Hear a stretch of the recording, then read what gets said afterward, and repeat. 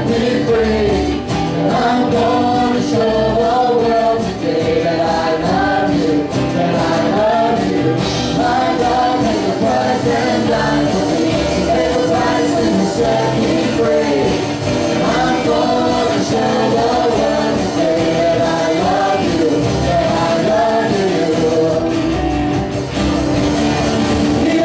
He lives, let the world know, let the world know that I love him. He lives, let the world know, let the world know that I love him.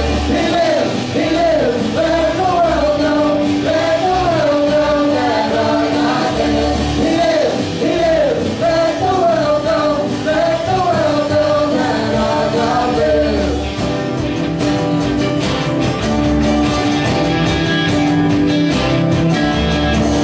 We're the light shining in the dark. We're gonna shine till this world knows who you are. We won't stop till the whole world knows. We're gonna shine for all to see. We're the light shining in the dark. We're gonna shine till this world knows who you are. We won't stop till the whole world knows. We're gonna shine for all to see. He lives, let the world know, let the world know that I love him. He lives,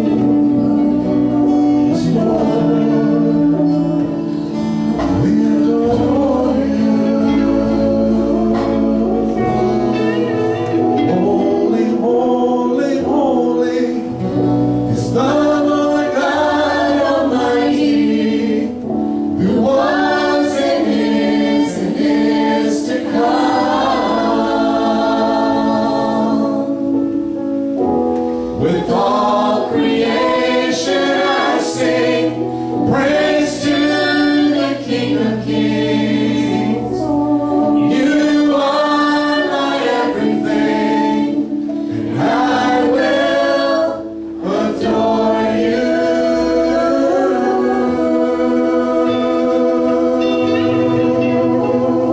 Come on, give Jesus a shout of praise in this place. He is worthy.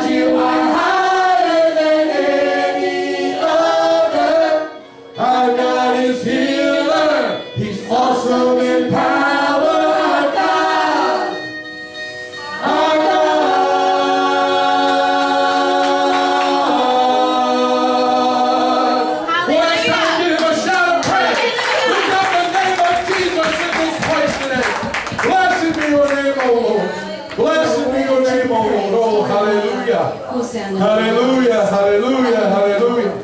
Oh, blessed be your name, Lord. For our God is greater, and our God is stronger. Praise God, you are higher than any other. Our God is healer. He's awesome in power. Our God. Our God. For our God is greater, and our God is stronger. And God, you are higher than any other. Our God is healer. He's awesome in power. Our God. Our God. For our God is greater, and our God is stronger. Yes, God, you are higher than any other. Our God is healer. He's awesome in power. Our God. Our God. And if our God is for us, then who could ever stop us? And if our God is with us, then what can stand against? And if our God is for us, then who could ever stop us? And if our God is with us, then what can stand against?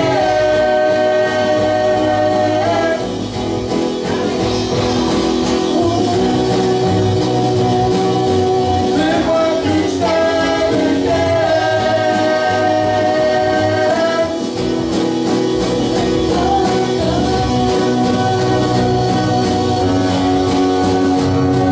For our God is greater, and our God is stronger. He's higher than any other. Our God is healer, awesome in power.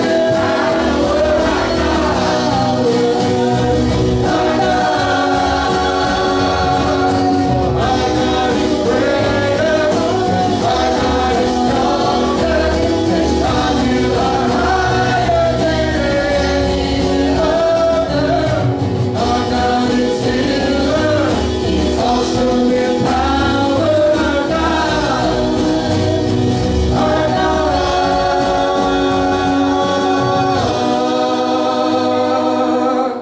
One last time, lift your voices up unto Him.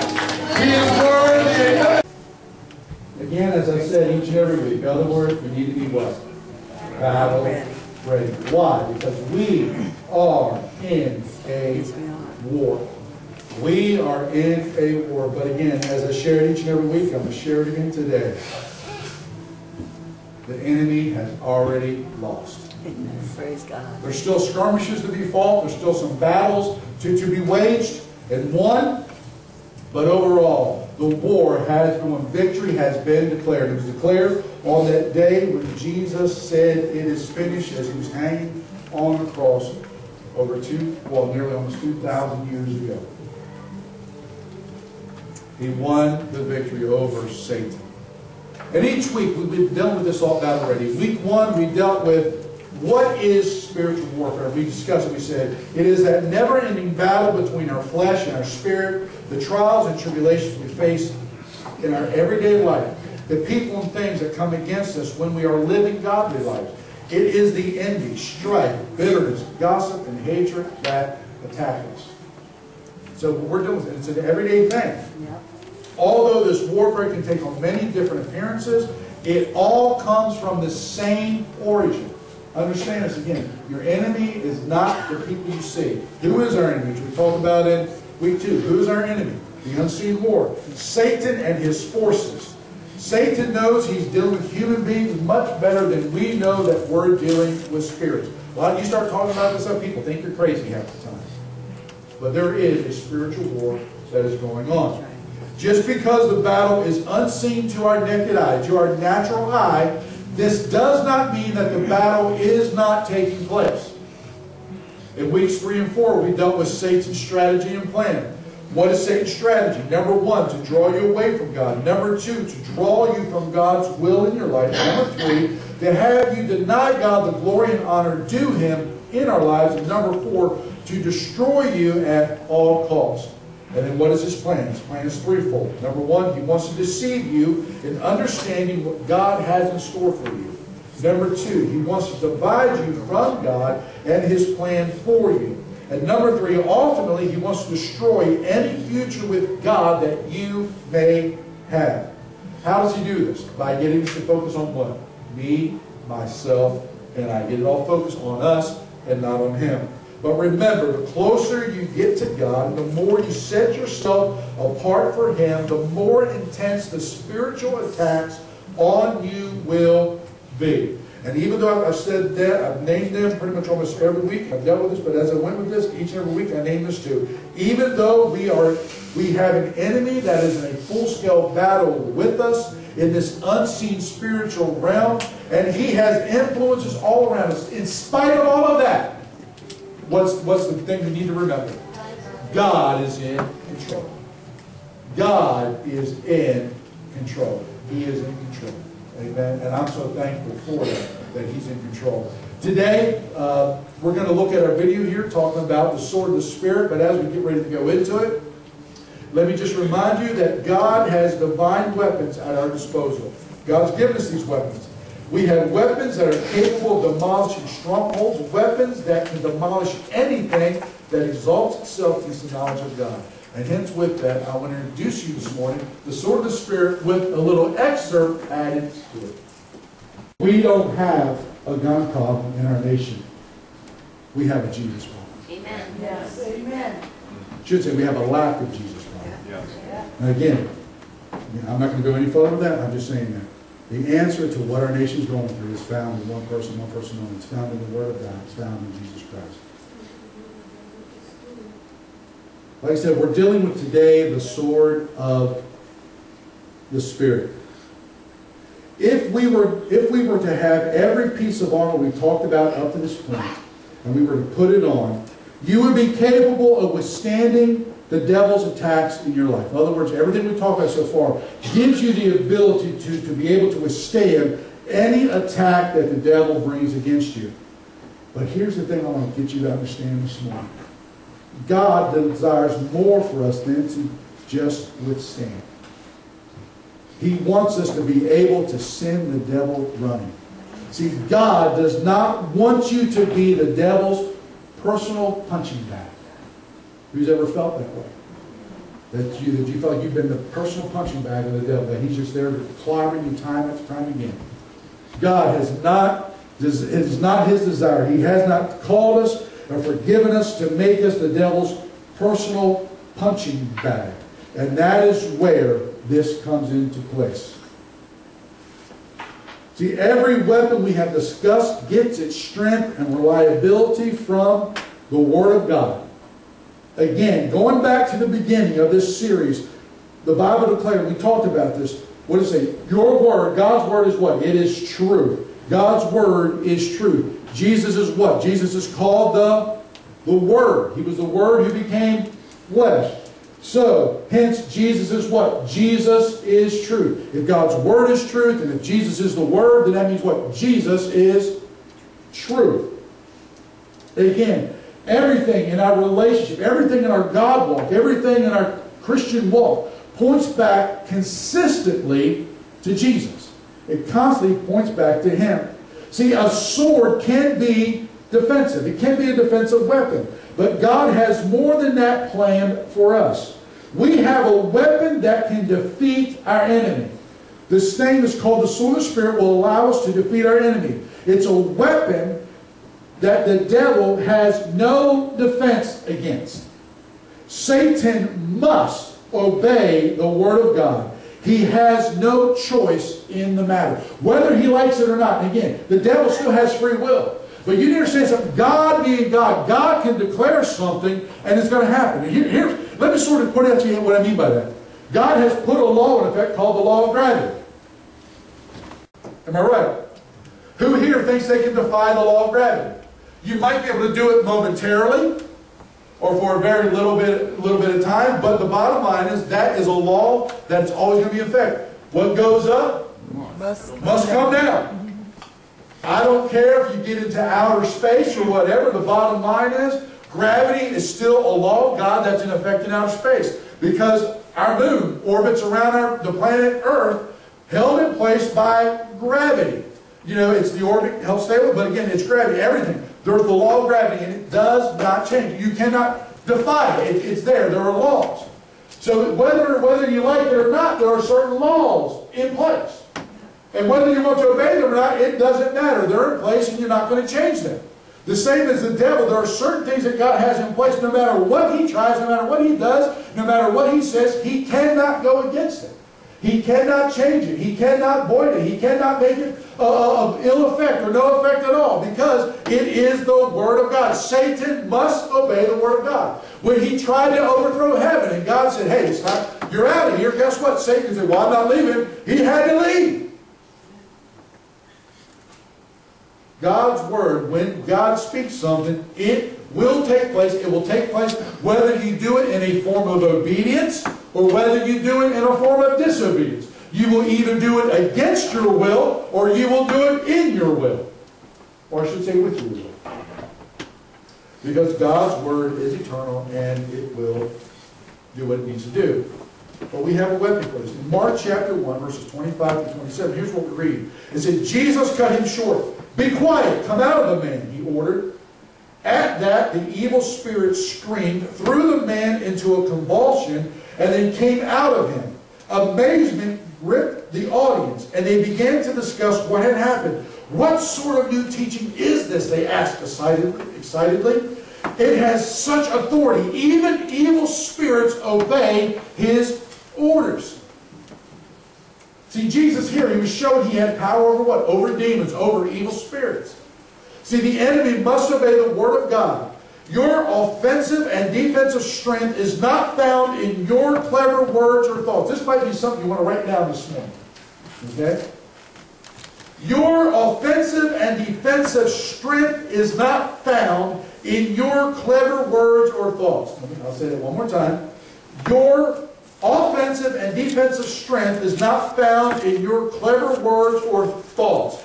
It is found only, listen to me close, it is found only in the unchangeable, unshakable, unequaled, unstoppable, eternal Word of God. It is found only in the unchangeable, unshakable, unequaled, unstoppable, eternal Word of God. The enemy must obey the Word of God. And if we want to stop the enemy in our life, that's what we need to use. And I'm going to show you throughout the message today. Jesus has given you his sword. He's made himself a sword for you. He's given you his sword. You have his authority. And you need to start using it in your life. Again, God does not want you, God does not desire for you to be the devil's personal punching bag. Here's what Jesus declared in Luke 10, verse 19. Look, I have given you authority over all. How much? All. How much? All. How much? All. The power of the enemy. Again, this is before his death and resurrection. And he's talked to the disciples. He says, I have given you authority over all the power of the enemy. Understand what he's laying at our disposal. Understand what he is giving us. Look, I have given you authority over all the power of the enemy. And you can walk among snakes and scorpions and crush them. Nothing will injure you. Jesus says here that we have his authority and we have his word. Let's start using it in our lives. Jesus doesn't just tell us about it, but he shows us how to fight with the sword of the Spirit in Matthew chapter 4. In this account, the devil tries to get Jesus to obey his words and commands instead of God the Father's. I'm going to real quickly go through this morning. In Matthew chapter 4, verses 1 through 4, this is what we read. Then Jesus was led by the Spirit into the wilderness. I'm going to stop there 1 second. I'm going to pause here for a second. Who here, now again, when I say wilderness, don't think the way, when we think of wilderness, what do we think of? No, when we in America, usually, we in America, when we think of the wilderness, what do we think of? We think of the woods. We think of Yosemite, Yellowstone. We think of all this lush green areas around us. When we think of the wilderness, we think of a place of peace and beauty. A place that can sustain. But in the Bible, when the Bible talks about wilderness, what does it talk about? You said it, what did you say, Sam? The desert. It talks about a desert type place. We have been in the wilderness of Judea, Juan and I have. And I want to tell you, pretty much all that's around are rocks.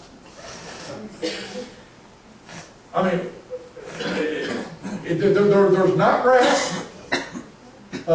You might see what they call around like a Joshua tree, which is a shrub that may grow maybe about that high. Maybe. But I mean, it's desolate. It's desolate. Now, who here would like to be in the wilderness that Jesus, when I describe that type of wilderness, who wants to be in that kind of wilderness? We don't. We don't like dry desert places.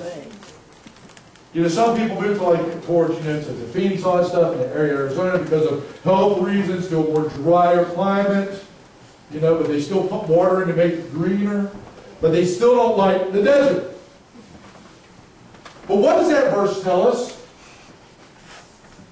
Read the first part of it. Who took Jesus into the wilderness? The Spirit did. The Spirit of God. Many times we don't like the wilderness. Because sometimes that's exactly where the Spirit wants you to be.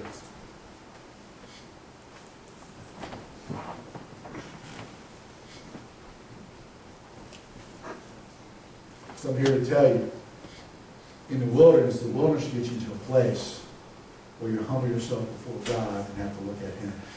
And let the Bible say where you have to be dependent upon Him. And there's no better place to be than when you're in a place where you're dependent upon God.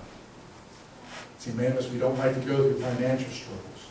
We don't like to go through relationship struggles. We don't like to go through this or that. But have you ever thought that maybe God is allowing this to happen to help you focus your eyes on Him? He was led by the Spirit into the wilderness. For what intended purpose? To be tempted there by the devil. Now again, remember I told you, we know God does not tempt anyone. Because God can't be tempted. But He led His own Son into a place where His Son could be tempted, not by God, but by who? All right. So let's just sort of get that out there. Okay, let's go on. For 40 days and 40 nights He fasted and became very hungry. That would be, if I was to do that, man, I'd look like a new person. You wouldn't recognize me. I'd be about the size of my pinky, Let's go. All right. For 40 days and 40 nights He fasted and became very hungry. During that time the devil came and said to Him, "If you are the Son of God, tell these stones to become loaves of bread." But Jesus told him, "No. The Scriptures say, people do not live by bread alone, but by the very word that comes from the mouth of God." So here, we see the portion of Scripture, and then we see Satan's attack. Satan attacks. "Turn these stones into bread. Obey me. Listen to what I'm telling you. What harm could there be in fulfilling the need of being hungry?" You're hungry. What's wrong with that? You're the Son of God. If you're, just go ahead and do it. Fulfill your need. Show you have the power. Just fulfill the need. But Jesus defends with the sword of the Spirit. He says, "It is written, man does not live on bread alone. My true strength and nourishment comes from God." And here's what you understand. when I read this here, this statement, I was looking at this, and I said that my true strength and nourishment comes from God. When he says that man shall not live by bread alone, but by the very words of God, by the words of God. Understand this. This is the same God who spoke everything into existence. So Jesus knew what he was saying when he says, I don't exist by bread alone, but I exist by the spoken word of God. Not only are we here because of his spoken word, but it's his spoken word that sustains us, that puts everything in place to make sure that everything grows, that everything has its time and its season, that the plants yield what they're supposed to yield, that the earth brings forth things that sustain us and supply us. See, it's not the bread that really sustains us. What is it? It is the word of God.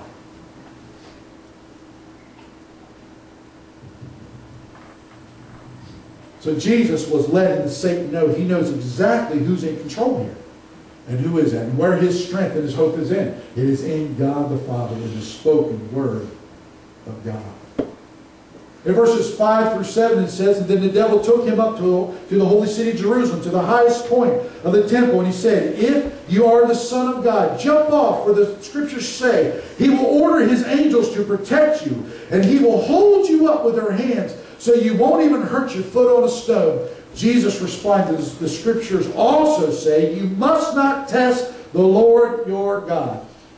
See, Satan attacks, trying to use the scripture, trying to use the sword of the Spirit. But of course, he always, as he does, he always takes everything out of context and he sort of twists a little bit. In other words, he makes it sound just true enough to try to fool you. But again, anytime, now let me re-emphasize this today. If I haven't emphasized it enough during the series of messages, if I haven't emphasized it enough in almost the 10 years I've been here, everything the devil says is what? A lie. Everything the devil says is what? A lie. It's a lie. It has just enough truth in it. It can have a lot of truth in it, but just enough falsehood to make it false. Because how true must something be to be true? 100%. If it's anything less than 100%, it's not true. Because the truth is always the truth in any situation, in any time, in any circumstance, for any person, for any reason. It is always the truth. Period. But the devil's very good at making it sound just true enough. But there's always some falsehood behind it. He says, if you're the Son of God, jump off, for the scriptures say. Others, come on, show me you're the bishop. You know, this is what the Bible says. Because basically, I bet he said, you use word against me, I'm going to use word against you. Because I guess he was trying to hope that since Jesus was in a physical form, that now Jesus was a little weaker than he was before, so he's going to try to slip him up. But he gets a rude awakening here. Jesus defends with the sword of the Spirit. He says the scriptures also say you must not test the Lord your God. See, truly knowing the scriptures, truly knowing the Bible will aid greatly in keeping you out of trouble and false teachings. How many of you remember me making this statement? Too many Christians know just enough about the Bible to do what? Get themselves in To get trouble. themselves in trouble. Because they don't truly get into the Word of God. When someone comes around, it sounds like they're pretty similar to what they believe.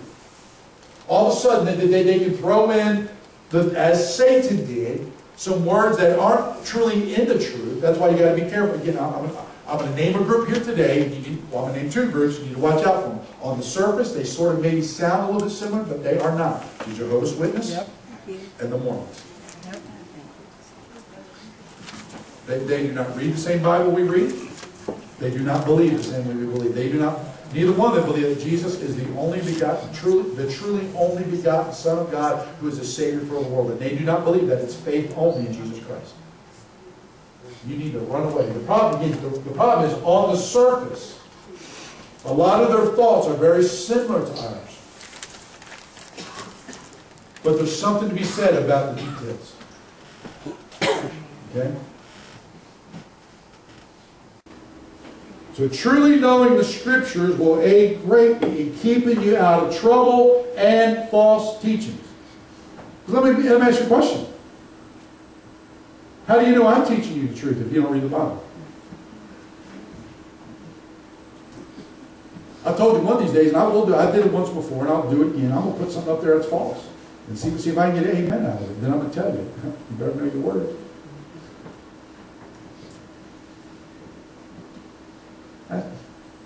Because you need to know the word.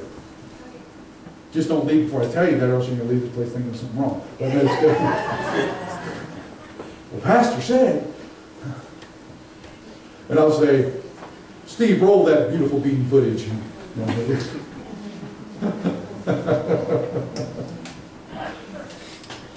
Then, in verses 8 through 10, we continue to read. It says, next the devil took him up to the peak of a very high mountain and showed him all the kingdoms of the world and their glory. I will give all this to you, he said, if you will kneel down and worship me. Get out of here, Satan, Jesus told him, for the Scriptures say you must worship the Lord your God and serve only him. See, Satan attacks. He basically says, I will give you anything and everything if you obey me. Does that sound familiar? Is this like a promise he would utter? Jesus again defends with the sword of the Spirit. Get out of here, Satan, he told him, for the Scriptures say you must worship the Lord your God and serve only him. We see here that Jesus defended himself against 3 attacks of the devil. The devil even tried to use the word against Jesus, but anyone who reads the word and studies it, filling their head with it and wearing the complete armor of God, will be able to withstand the attacks of the devil. Not just withstand, but using the sword of the Spirit against him until he flees. In other words, we don't have to be his what? Personal punching bag. We can use the Word of God not only to just stand firm, but to literally send him packing and running. To send him battered and bruised. And it says in verse 11, then the devil went away, and angels came and took care of him. Now, I'll tell you, if there's a verse you may want to highlight, that might be one of them, because this is something you need to sort of put back in your head. You simply say, it's showing you the promise that if you resist the devil, immediately, when you stand your ground and you force him to lead by the Word of God, what's going to happen next? God's going to come and minister to you. There's going to be a refreshing at the end of that battle. There's going to be a time of communion and fellowship with the Most High, because here the angels came down and took care of Jesus. But how long would Satan have continued to attack if Jesus did not use the sword of the Spirit against him? How long would he continue to attack? First off, we don't know, because Jesus did use the sword. But I guess honestly, yes, we do know, because let's make it personal for this morning. How long does the devil continue to attack when you refuse to use the sword of the Spirit against him? When you refuse to use God's Word against him? When you begin to listen to his lies and begin to accept them as truth instead of standing upon what the Word of God says? When you can stand upon his Word of God and find your freedom and cause the devil to flee by standing firm on the Word of God and taking it and using it to beat the snot out of the devil. Literally take your Bible, take the sword of the Spirit, and bludgeon him to death with it.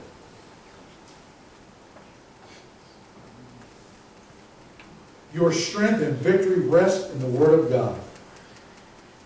It rests in Jesus, who is the Word. So how do we take the sword of the Spirit? We take the sword of the Spirit by picking up the Word of God, in other words, the Bible, and reading it, studying it, filling our mind and our heart with it, meditating on it, thinking about it, letting it become a part of our lives. Let me ask you a question. Where does a soldier keep his sword? He keeps it in his side in a sheath. Where do you keep your sword, or where should you keep the sword of the Spirit? You should keep the sword where? In your heart. In Luke chapter 6, verse 45, this is what Jesus says. He says, a good person produces good things from the treasury of a good heart.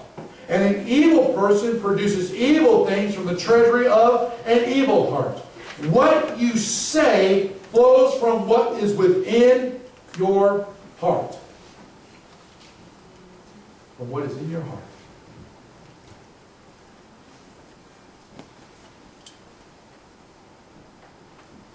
Who you really are will come out.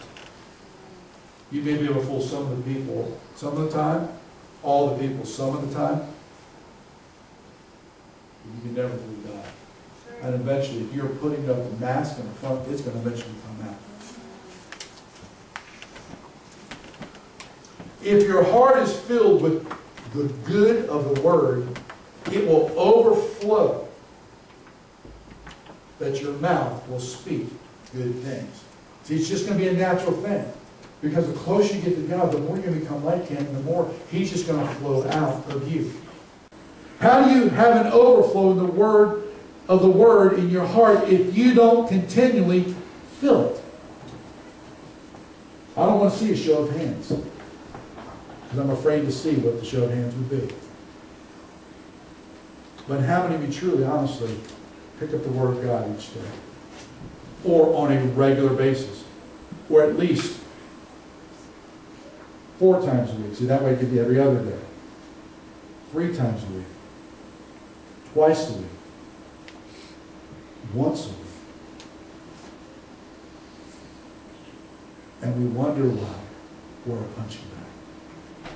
We wonder why we struggle with this and that. And again, this is not, understand this morning, I am not here to beat you up. I'm here to train you. I'm here to educate you. I'm here to help you know if you want to overcome the devil, if you want to get to a place where not just having your armor on that constantly can take attacks, but to where instead of just taking the attack, you can now turn it around and kick his rear end. It's all found, all this armor is based in the Word of God. And the thing that's going to, the offensive weapon that's going to take him down, that's going to make him flee, is the Word of God. We need to start speaking the Word of God against the enemy. When the devil comes in and starts to put things in your mind, start to speak the Word of God against him. Realize this is not a thought that God has for me. God has a plan for me. He loves me. He has a future and a hope for me. It's not for my ruin. It's not for my disaster, but it's for my future and for my hope. And I'm standing upon who God says I am, not who you say I am. See, there's times we need to fight back with the Word of God and tell the devil he is a liar.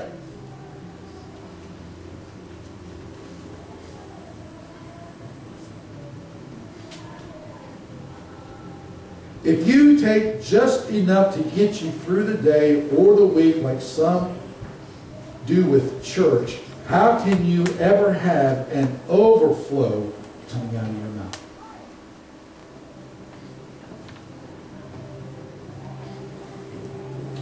We need daily bread to fill our hearts until they overflow with the good of the Word of God. Because here's what the writer of Hebrews tells us in Hebrews 4:12. For the Word of God is alive and powerful.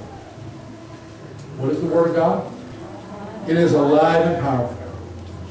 Isn't it amazing if you've been serving God a many time and you pick up the Bible and it's like Juan was sort of sharing like with a song, and sometimes they get a different view on that, but even the Word of God, as you begin to read it, and all of a sudden, as you're going through a different season in your life, the way you saw it at one point in your life, you now also see it completely different. Like, wow, why didn't I ever see that before? See, it's the more you read it, the more He reveals Himself, the more He makes known to you. And I'm here to tell you, if you are ever bored reading the Word of God, it's you, it's not Him. Because God being God, there's no understanding of His limits. There's no understanding the completeness of who He is. So there's always something He is ready to reveal to those who are honestly seeking and searching. If you ever get bored in your relationship with God, it's not God's fault. You stopped pursuing Him. If you ever get bored in your marital relationship, It's not just your spouse's fault. It's your fault too. I know it takes two to tango.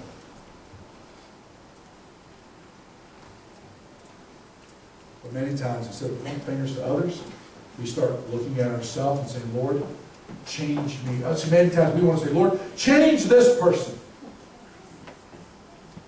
No. As an old song by Michael Jackson said, start with the man in the mirror. Little did this guy know that he was speaking some biblical truth when he said that. Lord, change me. Adjust my attitude. Adjust my way of thinking. Help me to become the person I should be. See, and in you changing, you never know. That will affect, honestly, it will affect the other person. And if both of you are praying it, oh, what a harmonious marriage, what a harmonious relationship that will be. Not praying to change the other person, but for yourself to change.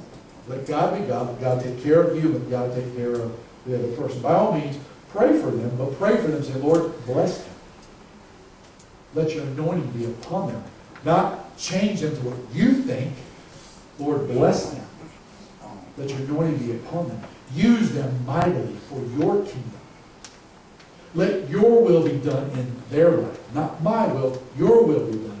See, there's a difference there. But the Word of God is alive and powerful. It is sharper than the sharpest two-edged sword, cutting between soul and spirit, between joint and marrow. It exposes our innermost thoughts and desires. And I will tell you, that's the number one reason why most people, if they want to try to straddle the fence in a relationship with Jesus Christ, they do not read the Word of God. Because it gets to the heart of the matter. You're confronted with, this is what I say, this is what you think. Which one are you going to follow? God's saying, this is what I say, this is what you think. You notice what I'm doing here. I'm not saying, this is what I say, this is what you think. This is what I say, this is what you think. So what am I saying? Are they close? Or what? They're separated. There's a distance between them. This is what I say, this is what you think. Which one are you going to do? Because it will never...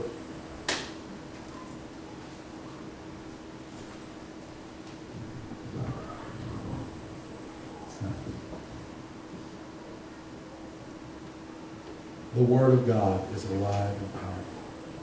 See, He's given this to us to where we can truly defeat the enemy. He showed us to just stand upon the Word. But we've got to know the Word to stand upon the Word. I'm here to tell you, God has given us this armor not to just stand there and be bludgeoned like crazy and still be standing there saying, well, at least I made it through. No, man, I want to be victorious in this thing. I want to be able to actually put the devil under my foot, put it on his head and say, in Jesus' name, you're a loser and a dirtball, and I'm not going to listen to you. Because again, it's not me doing it, but it's Him. And this is what He makes available through this thing called the sword of the Spirit, the Word of God. He's given us everything we need, not to just withstand, but to vanquish, to make the devil run and flee. And it's all available with this last piece of offensive armor, this weapon called the sword of the Spirit. Next week, I'm not going to deal with it. I'm going to deal with something else. But then I'm going to come back in because there's something we need to bring into this. Because the sword of the Spirit is probably one of the most powerful weapons, but it's not the only weapon that He gives us for offense. And we're going to dive into them in 2 weeks. What that is. So what do we need to do to deal with and defeat the attack of the enemy? Before we get out of bed each morning, what do we need to do? Put on the armor of God. What is this armor? It's the belt of truth. It's the body armor, the breastplate of righteousness, the shoes, a piece of the gospel, the shield of faith, the helmet of salvation, the sword of the Spirit. And I will say, after all those videos so far have been up to date. If you missed any of these, I'm going to tell you, go to our YouTube page, our Vimeo page. It is on there. But we need the armor of God. And I told you this too as we talked about this. The armor does not keep Satan away. It does not keep Satan away, but protects us when you are protected. With the sword of the Spirit in our hand, we can do more than just withstand the attack. We can go to the offensive and do some hurting ourselves. Put in a couple of lashes and slashes ourselves. So in closing, what do we need to do? We need to prepare for the attack. And how do we do this? We do this, number one, by memorizing Scripture in your area of weakness. I've told you this each and every week.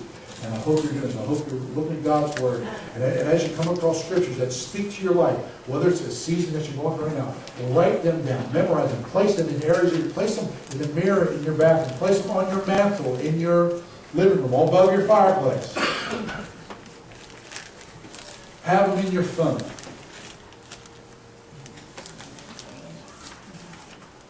Because that will just prepare you. Because again, it's about filling our lives, filling our heart with the good of the Word of God. So memorize Scripture in your area of weakness. Number two, read the Word of God daily. It is our daily bread. Meditate upon it. Because again, Psalm 119:11 says, I have hidden your Word in my heart that I might not what? That I might not what? That I might not what? Sin. I might not sin against you. The Word. Do you begin to see, as we talk about it, how we begin to deal with this, how powerful the Word of God is and what it can do in your life, the type of freedom and deliverance it can bring. And what I'm telling you, it's not easy. It is work. It takes time. It takes time to sit down and set time aside to meet with God, to read His Word. It takes time to do that. But what He offers is so much more worth than what we do at the time we get. So I've hidden your Word in my heart that I might not sin against you. In Psalms 34:15-19 again, it says, the eyes of the Lord watch over those who do right. His ears are open to the cries for help. But the Lord turns His face against those who do evil. He will erase their memory from the earth. But remember, the Lord hears His people when they call to Him for help. He rescues them from all their troubles. The Lord is close to the brokenhearted. He rescues them. Rescues those whose spirits are crushed. The righteous person faces many troubles, but the Lord comes to the rescue each time. You know, so you've been hearing these verses each and every week, and I just hope and pray that somehow, somewhere, they are truly getting into your head, getting into your heart. So we need to memorize Scripture, we need to read the Bible daily and meditate upon it. And number three, we need to cry out to God in time of need. His ears open to us, folks. His ears open. We need to cry out, God, deliver me, defend me, protect me, strengthen me, help me overcome this attack. And here's the thing, you know, sometimes, and I know we need to cry out to Him to do that, but we need to understand that He has given us everything we need to do that. What this does is remind us the strength is not in ourselves. The strength is in Him. The strength is in Him. We find our strength in Him. We need the armor of God. So today, as we begin to end our time together, and I'll let our musicians begin to come and take their place, as we want to end this thing here, we're going to read and pray over ourselves. The prayer, this final part of this actual thing here. But there's another part we need to throw on this. There's another part of this prayer. We're not going to do that today. We're going to do it in 2 weeks. But read this with me. And let's pray on the sword of the Spirit. Finally, I take up the sword of the Spirit, which is the Word of God. I pray this offensive weapon into my hand and ask that your Word would be fitting for every encounter I face. As the enemy gets close to me, please give me the insight, wisdom, and skill to wield the Word of God spoken in season and out of season to inflict pain against the enemy. What's it used for? I love how this prayer says it. To inflict pain against the enemy. May the enemy and his team flee from me upon hearing the word of God spoken by the power and direction of the Holy Spirit. Give me the sword of the Spirit to cut through the wiles of the devil so that I may discern the schemes of the enemy when he is near. Oh, but I love this one here. May the enemy and his team flee from me upon hearing the word of God spoken by the power and the direction of the Holy Spirit. I'm here to say, you're not in this battle alone. God has given you everything you need to be victorious. The question is, will you pick it up, will you do, and take what he has out there for you to do, and stand in it and speak it the way he tells you to speak it? Oh, man, I'm telling you. Yes. Could you explain briefly In season, out of season. There's times when it's convenient and times when it's not. Others, there's times when we know that we're truly walking, and there may be times we're saying, God, what's going on? Others where we have the wherewithal, we have the discernment to understand what's going on. Because there's times, there's going to be times when it's convenient, there's going to be times when it's not convenient. Well, to use the Word of God. Others, to speak out in the Word. Okay?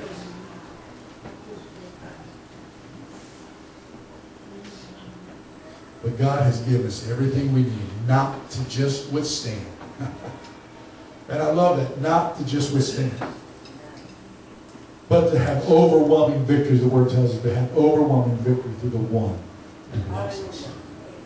To have overwhelming victory. We have overwhelming victory through Jesus Christ.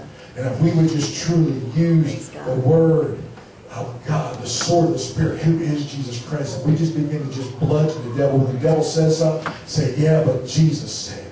Jesus declared, I am loved. I am a child of God. And He is pleased with me. I am forgiven. I am changed. I am restored. Oh, I'm telling you, you need to begin to speak these words over your life. When the enemy comes in, you begin to declare. Declare to him and declare to yourself. Begin to stir up that within you. See, your faith comes by hearing, and hearing by the Word of God. It'll increase your faith and plus make the devil run at the same time.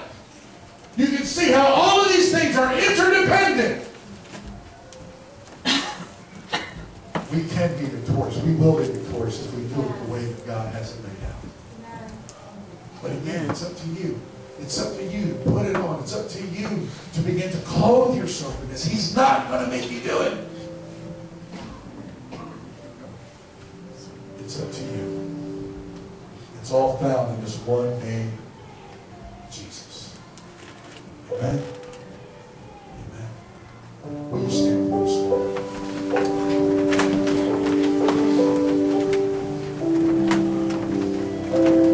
We picked up, let's see, about maybe 2 different types of songs in the service this morning. But it all deals with the sword of the Spirit. What is the sword of the Spirit? It is what? The Word of God. Who is the Word? Jesus. Jesus. And there is no other name. As this song says that there is no other name, it says, when it goes into the bridge, it says, your name, O Lord, is the tower into which we run. In the time of distress, you give us power to make us overcome. You give us power to make us overcome. By your name, the name of the Lord. By the name of who? Jesus. Who is Jesus? Jesus is the Word. What is the Word? The Word of God is truth. It all interlinks.